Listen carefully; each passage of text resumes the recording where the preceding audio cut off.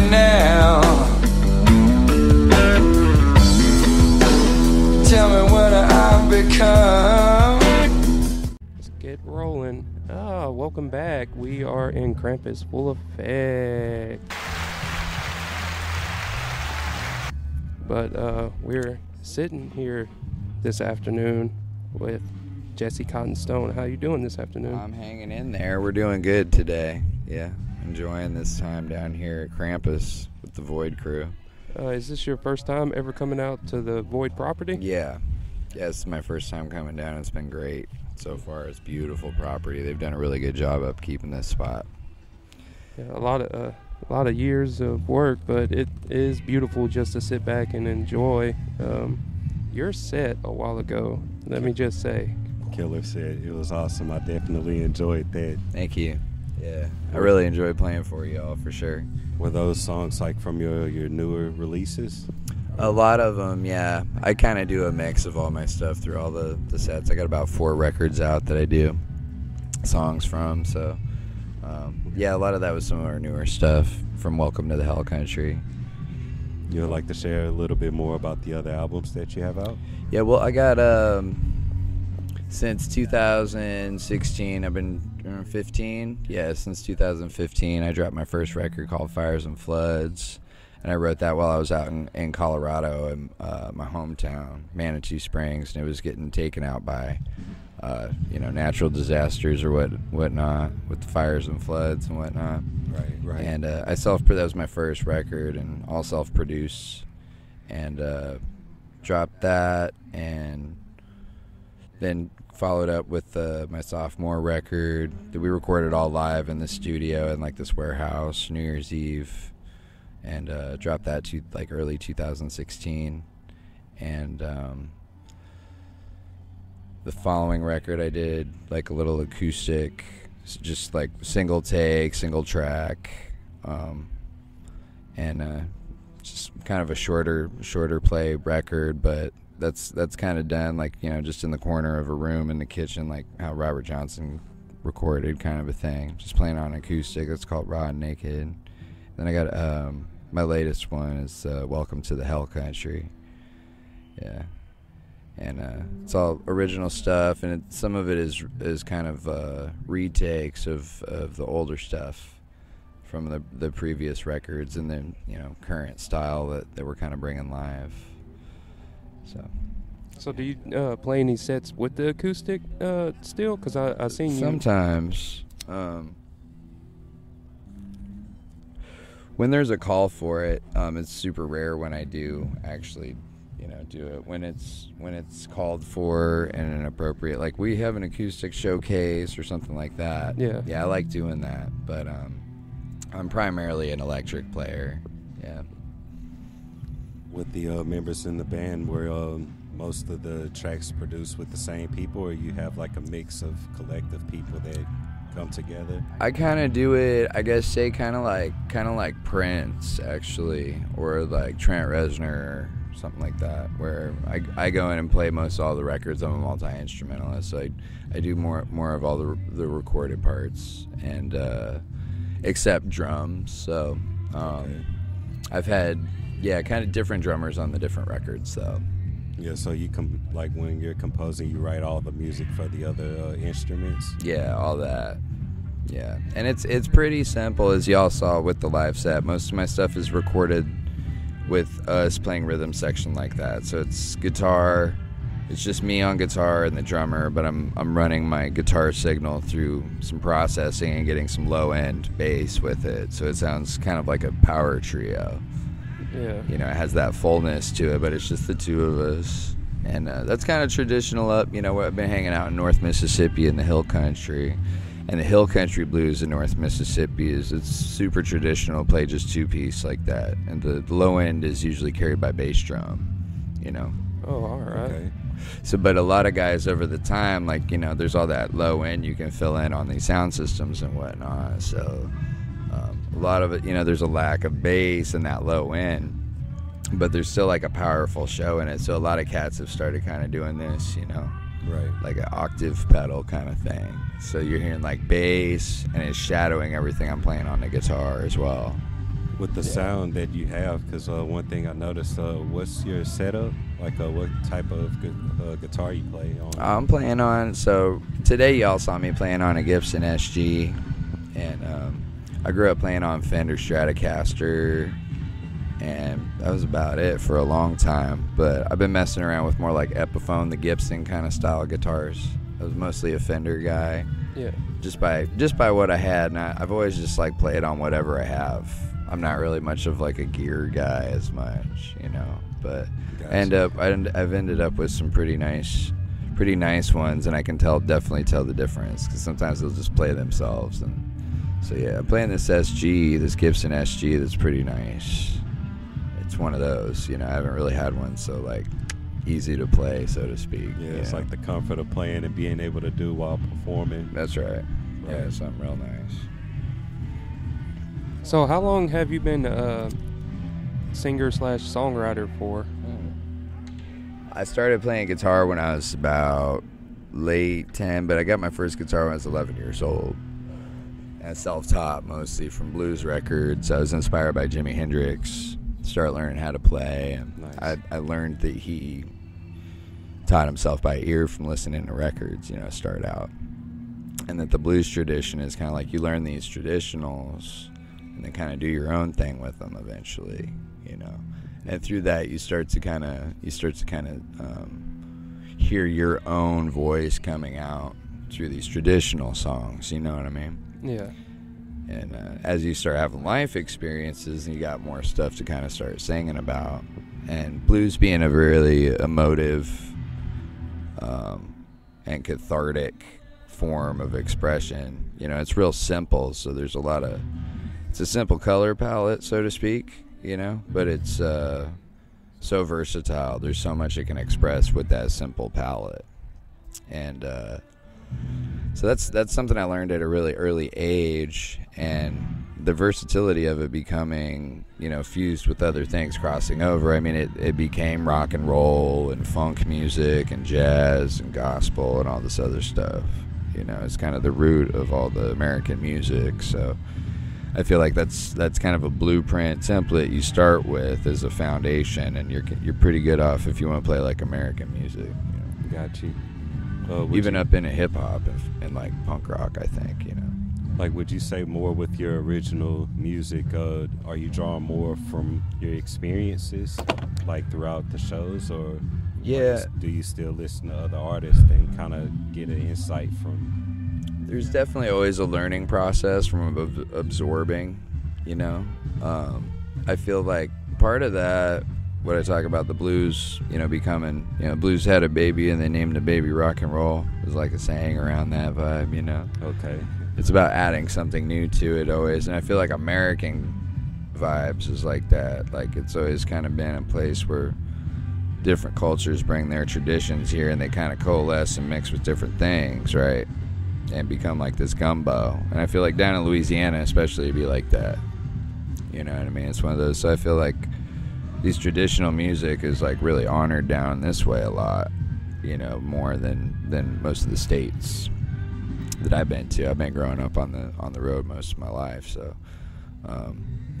we were on the carnival circuit when I was growing up, so that helped get exposure to different regional styles of music and whatnot for me. So I had a pretty early formative measure of, you know, what the importance of all that cultural music means, you know. But Louisiana is somewhere that's super special, I feel, you know, and honoring and relishing in that gift that we have. Yeah, speaking of gumbo, you said this was your first time at the Void. Have you tried any gumbo? I was playing like right when everything was cracking off, so I hope somebody saved me some bowls. I know there was 18 different gumbos to sample. Oh yeah, there's still plenty of gumbo out there waiting to be ate. I know, that's right. We were trying to figure out what kind of rations we were going to have to plan out to like get them all in without getting overfilled, you know. Just have a sip of everything, I guess. Right. Have you tried gumbo before? Oh yeah.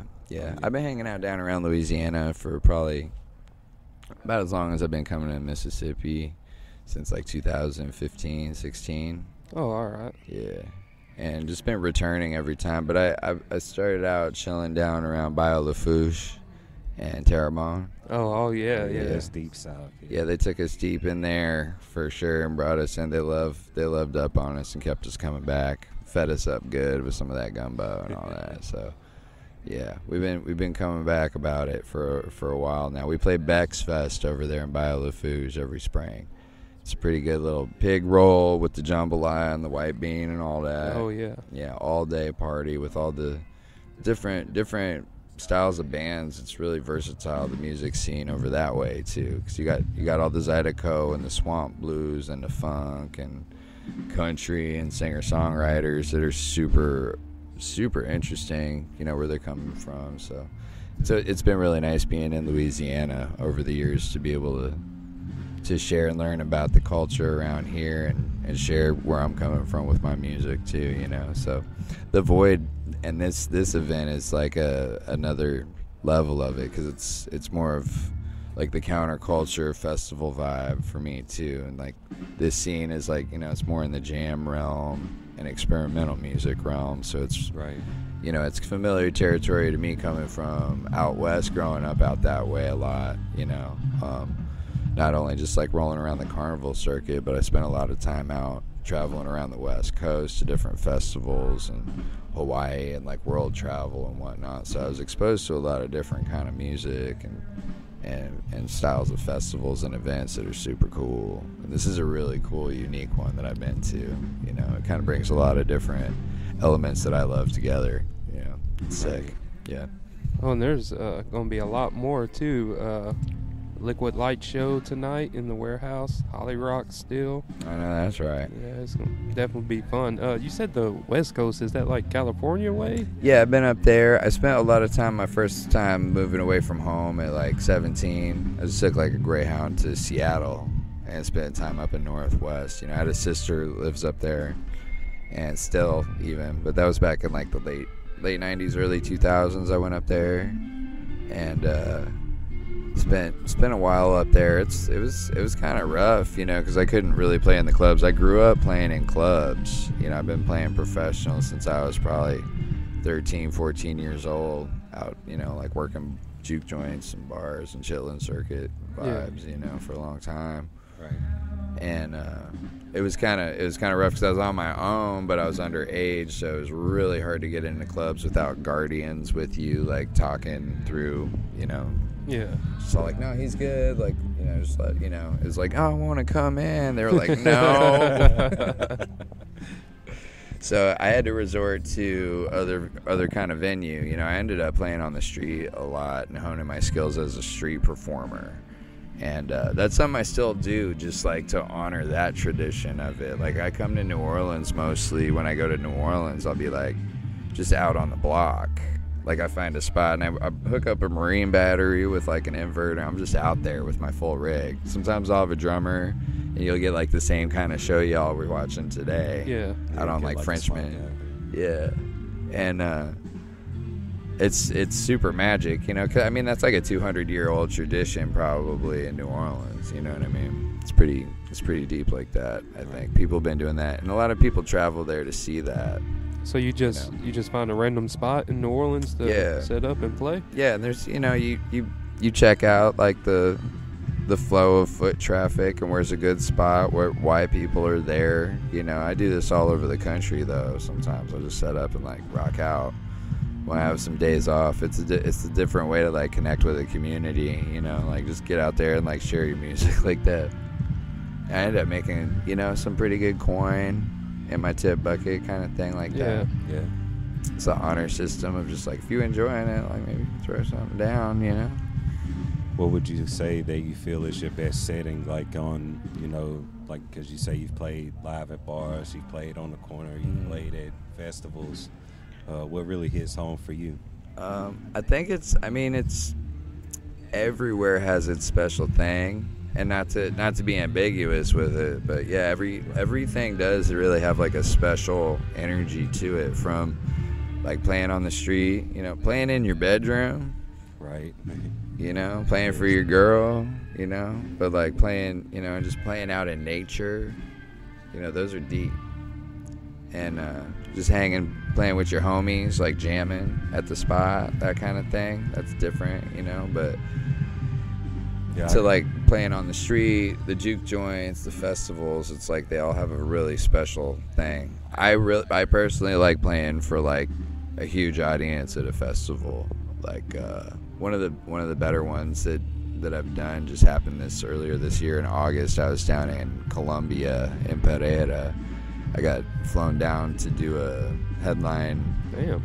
Yeah, USA represent USA Hell Country Blues in Pereira for a big rock festival, which I usually play a lot of blues festivals or something more like this kind of vibe, but it was a straight up rock festival with like industrial, death metal, like prog metal, Oh, yeah. like, you know, some sludge, stoner rock stuff, shoegaze. Like, it was pretty versatile. Like, I think there's a lot of niche scenes there, so they have to kind of slam at a lot of different genres to make a big event for a good draw. And they had a killer draw. It was great to see our music being embraced by youth culture in Colombia. And, like, they're, like, out there moshing to it and getting crazy. Probably, like, we were playing for, like over 5,000 people kind of thing, and that was a nice audience to work for. So I really, like, long story short, yeah, I like the huge festivals. It's great. And playing on the street, like in New Orleans, where, like, people are really feeling it. Like, you get out there during Jazz Fest, and people, you know, be losing their minds when you're just, like, giving them your all kind of thing, you know. Would you say that it was a bit of a culture shock, like leaving the U.S. and performing in a different country, or was it kind of the same atmosphere? It's a little culture shock, but on like a really positive, and the same, but like to be more well received. Like when I've gone to South America, it's even more well received than down here in the South. Even, you know, I have to fight through it less. They're like kind of thirsty for it. Something different, you know what I mean? And they're honored that you come like all that way. Like I've been going to Brazil too for the last couple of years. I'm playing in southern Brazil.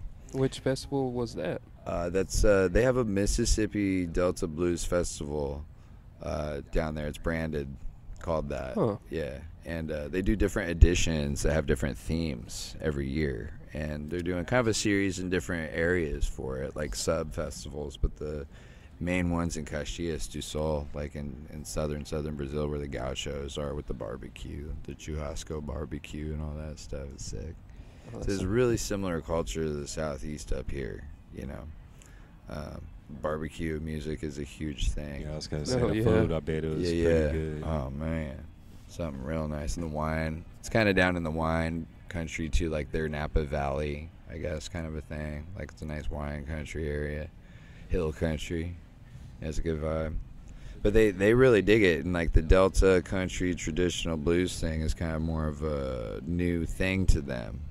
So their youth culture is digging it too. It's like all ages, but like a strong following for it is like, you know, the 20s and 30s crowds, which is really refreshing because a lot of that is the older crowd, you know, in the U.S. for the really strong followings for the festivals of blues and stuff like that.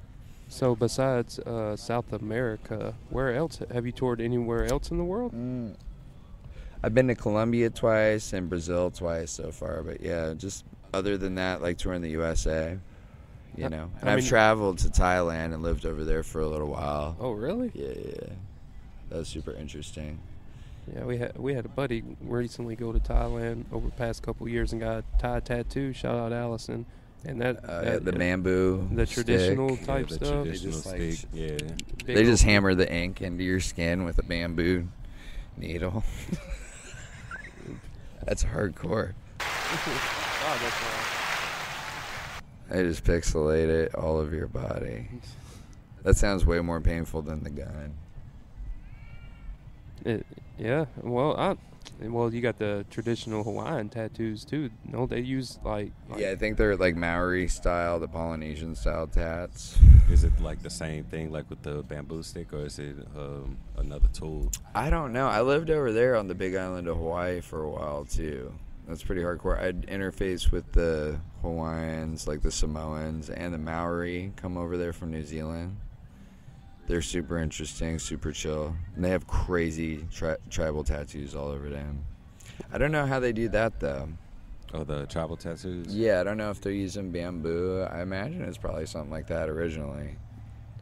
What's something cool about Hawaii that you really liked? Oh man, I've never been there. Man, it's just, everything is wild about it. But the Big Island is a really interesting place. The lava. Yeah, you can like walk out across like crazy lava desert fields, and it's like you're on the moon, you know. And you can like walk across that shit all night until you find like a river of lava floating down the mountain, you know, just flowing.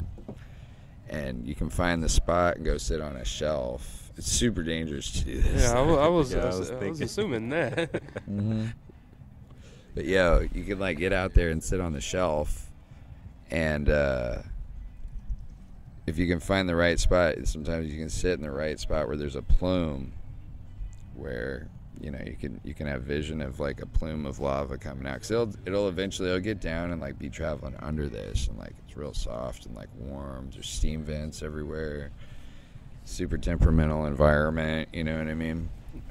And but it'll plume out, and you can watch the waves like crash into it as it's coming out of the earth, you know, this lava. And it's doing this thing It's where like constantly mixing. just like smoldering it, and then it's like as the tide comes back, it just like the fire comes in, water Probably and find fire. Some good obsidian. And you sitting there for like, I was sitting up there for like hours, just sitting there like playing the guitar, just watching it. It was amazing. You know, hanging out with a couple homies, and we watched an entire landscape get born. You know what I mean? It was just all this earth there now that like wasn't there, like an extra like 100 yards of earth just being made Right before your eyes. just right there. Mother Couple Nature. hours. So that was a super cool thing about Hawaii. You know. Yeah, I bet that was pretty awesome. It's definitely inspiration to write a song about, for sure. Mm-hmm. It was wild. And they, you know, they're on the tip of, that's like the goddess is like the volcano Pele, you know. It's like a fire goddess, and she's like the Mother Earth kind of source thing. And, Gaia consciousness kind of thing. Well, is it like book teachers? They have statues or anything? Is it what? The figure. Yeah, I think they have a lot of representations where they honor that, but it's more like what was interesting about it to me is like a deity. They have kind of a pantheon, you know, and it's like really nature centric. It's like the ocean, and you know the mountains. Right. And like, you know, different elements, animals, different Yeah, like the know, ocean or yeah, things like that. Okay. and the sky and the sun and the moon. Like they have stories about all this kind of stuff. It's beautiful. A lot of mythology around it, but this one is like the Pele is one that you can see. I mean, in action. You know what I mean? Yeah. When you look at the lava and like their philosophy around that, I thought was super interesting. You know. With all the different places that you have traveled and all the different experiences, does that help you with some of your songwriting too? It keeps me open to different perspectives, which I think is super important to songwriting and the creative process, is like being able to look through different lenses at the same things. You know what I mean? And look at different perspectives and kind of get more objective views of things. I think like part of the duty of artists and society has kind of always been to observe and report, you know, from an objective view. It's kind of like journalism or something, you know what I mean, where we're able to look at it from outside of it and report it back in this emotional way that like communicates to other humans about like the human condition. You know what I mean? That's kind of how I look at that. It's well put. Thanks. Outer perspective to get an inner scope. Yes, right. I know that's right. So, do you have any upcoming festivals or events you would like to put out there? Or upcoming shows, possibly? I'm posting up down in Key West for the rest of the spring mostly, and I might run out to South America again here coming up, but definitely want to invite everybody out to the Juke Joint Festival in Clarksdale, Mississippi. It happens, I think this year, April 12th. It's always around the second weekend of April. You can look it up, the Juke Joint Festival, jukejointfestival.com. It's pretty amazing international blues fest. People from all over the world come for it. It's pretty sweet. It's probably hotels and stuff are probably already booked up, but like you can come and definitely camp wherever, you know. It's a chill, like the whole town turns into a festival. All the clubs in town, there's a ton of juke joints there.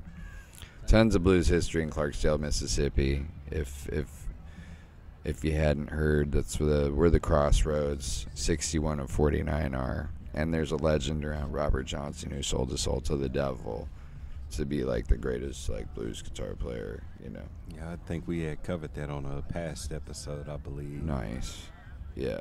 So he yeah, played for crap, and he went to the crossroad. Next day, man. Came back, and yeah, it's pretty wild. And my homie's got, you know, he's passed now, but my homie Samuel Davis is third generation owner down here at the Abe's Barbecue, which sits right at the crossroads down there in Mississippi.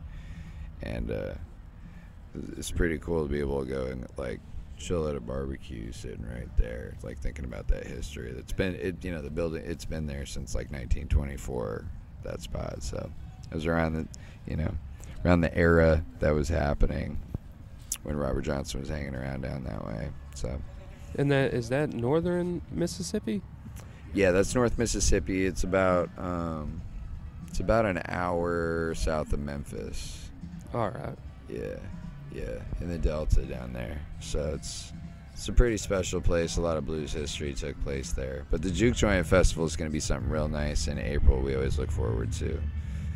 You know, it's right before Jazz Fest. You know, and I like coming around New Orleans for Jazz Fest and whatnot. But yeah, Juke Joint's one that we always like to invite everybody to come out to. Everybody's always welcome and check out. It's a pretty good like platter, like sample platter of all different kinds of blues you could imagine. Everybody's, you know, throwing down all night parties. We usually throw down some late night stuff when we can, you know. So yeah, that's a good one. Do you have a place like you stream on Spotify or SoundCloud? Yeah, anything you listen to music on, I'm pretty sure you can catch me. Just look up my name, Jesse Cottonstone, Jesse Cottonstone. You know, just like it sounds. Yeah. Definitely, listeners. All the listeners in the TCP Horde and the Third Coast podcast community, make sure you check out Jesse Cottonstone. I know, that's right. On all major streaming platforms. Yeah, wherever you find it. I'm going to be dropping that Welcome to the Hell Country record soon as well. So keep ears out for that and release dates and whatnot. Could you give us a little insight onto your music that you're dropping? Like what influenced this? Yeah. Well, what I'm doing, so I think what we were talking about earlier, like, you know, the blues, like, becoming rock and roll kind of thing. I'm keeping my traditional roots intact with, you know, representing the blues from where I come from. But what I do is I mix, like, a lot of the different styles that influenced me growing up, you know, and a lot of my focus has been the hill country blues from North Mississippi lately, and that's been something that's you know, been developing into more of this crossover rock and roll psychedelic stuff. So I'm bringing in kind of like Jimi Hendrix and like heavier vibes with a lot of the forms and traditional sounds of the North Mississippi hill country blues, and that comes up from around Holly Springs, Mississippi, and up around like Benton County and Como, Mississippi are really kind of epicenters for a lot of that. It's a really good groove kind of driven blues, you know what I mean? It's more party music a lot of times and like real sexy kind of dancing music kind of, you know, vibe. It's more on that tip a lot of times. still talks about suffering and all that, but it's, you know, it's a little bit less sulking than like the Delta blues. Yeah, it's more like the mid-tempo blues. Yeah, yeah. Not too fast, but not too. Well, it'll get driving on the tempos and stuff, but so far the emotion behind it, I guess. You know what I mean? Yeah. And it definitely flows from the tips. Yeah, for sure. They kind of party about it. It's got more of a different beat. It's got kind of more of a church vibe, like a little bit of more of a soul vibe to it. It's pretty groovy. Yeah, but yeah, it's more or less like it kind of hangs on the one, whereas the other styles of blues kind of focus on chord progressions. But this kind of is more of a groove driven. You know, and they just get like a heavy groove rolling and just roll with that. Maybe a couple changes here and there, but a lot of it is like, you know, pretty trance-inducing, you know, kind of stuff. It's pretty heavy. So kind of take that basis and draw a lot of influence from other things into it. I bring industrial music and some metal vibes into it that, you know, I grew up listening to like Tool and Nine Inch Nails and things like that, Rage Against the Machine and all that. Oh yeah, that's the grunge. Yeah, a lot of that stuff. Yeah, like grunge, industrial. Very like good that. air. Yeah, it's a good mix. So a little bit of that, but you know, I grew up on a lot of the psychedelic, you know, rock music. You know, Jimi Hendrix and the Cream and Zeppelin and all that crazy stuff from the '60s as well. Like, it was always a big influence on me. So, you know, I bring a lot of those influences together through it. We call it Hell Country Blues. You know, it's a little more high octane hill country. You know, we cross over on that. Yeah, that's awesome. Kind of the devil's music, you know what I mean? I grew up. My parents were kind of religious when we were growing up, you know, and it was kind of like it was supported that I was playing music, and they loved it. So it's kind of this dichotomy, because like we were going to the juke houses and whatnot, but they were still like following these doctrines and whatnot that are saying like this is the devil's music kind of thing, you know. So I got pretty confused later on when I started expanding my mind in different ways, you know. I was just like, damn, am I like selling my soul to the devil for real though? I was freaking out about it. And that sent me on, you know, different trajectories of studying different kinds of music and exploring different cultures and stuff though too, you know. Yeah, the knowledge and experience is definitely there whenever you're expressing it, like performance wise. Yeah, for sure. I feel like I went through that same problem with music as well, thinking that, you know, am I doing, you know, well, with the whole insight of like the writing process mostly, and just like gaining influences from that and just finding a way for it to match evenly. Yeah, I'm a big fan of the blues. Yeah, That's what's up. Yeah, it's like, again, like you killed it up there. You had an incredible performance up there. I appreciate it. We're working on it all the time, for sure. Well, we're not going to hold you up too much longer, Jesse. We always end the show with words of wisdom. Do you have any for the listeners out there? A little insight?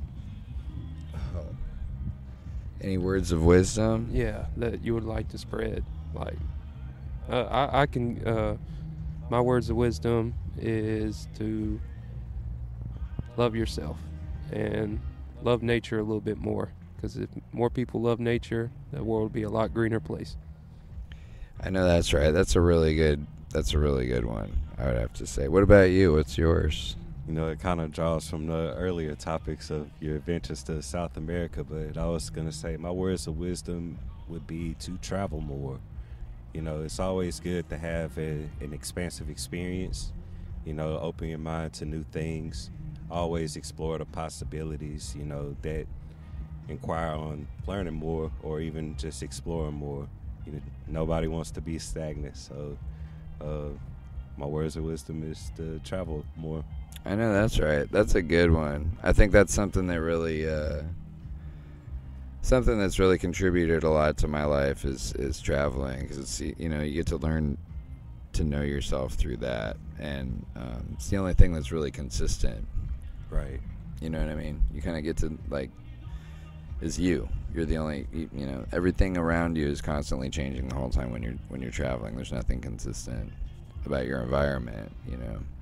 So I think it's a good opportunity. The only thing that stays the same is the things that you deal with you. So you get like really in touch with that and get to lean into that instead of being, you know, a product of your environment. You know, Right.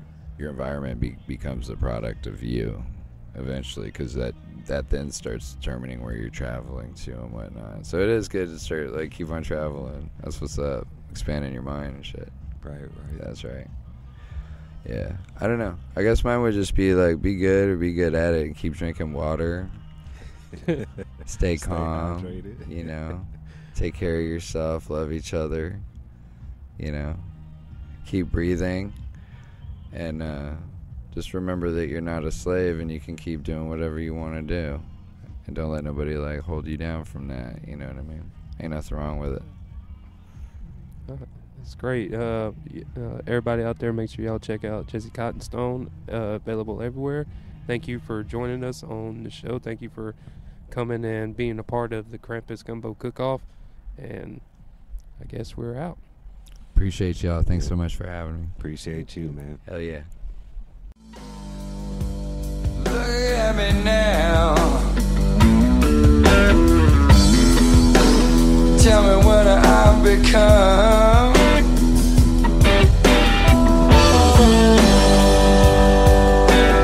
Ain't nothing now.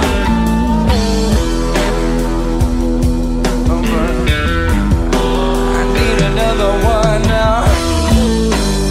Breathe it in.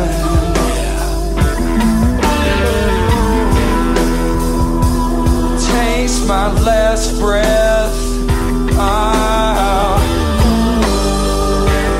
Leave me out.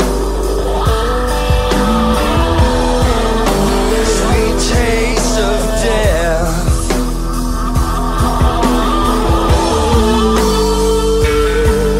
There's no need for this, but I can't resist. No.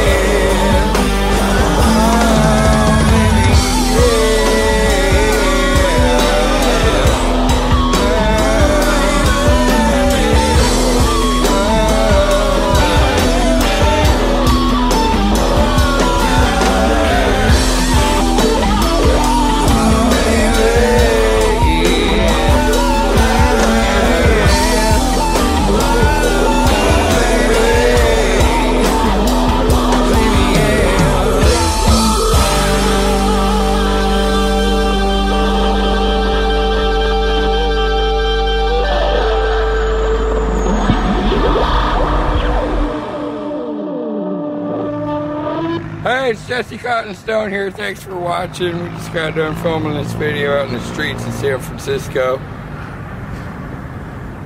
Stay in touch with us at jessecottonstone.com if you like all this. We love you. Thanks for being a part of the music as well. We'll see you next time.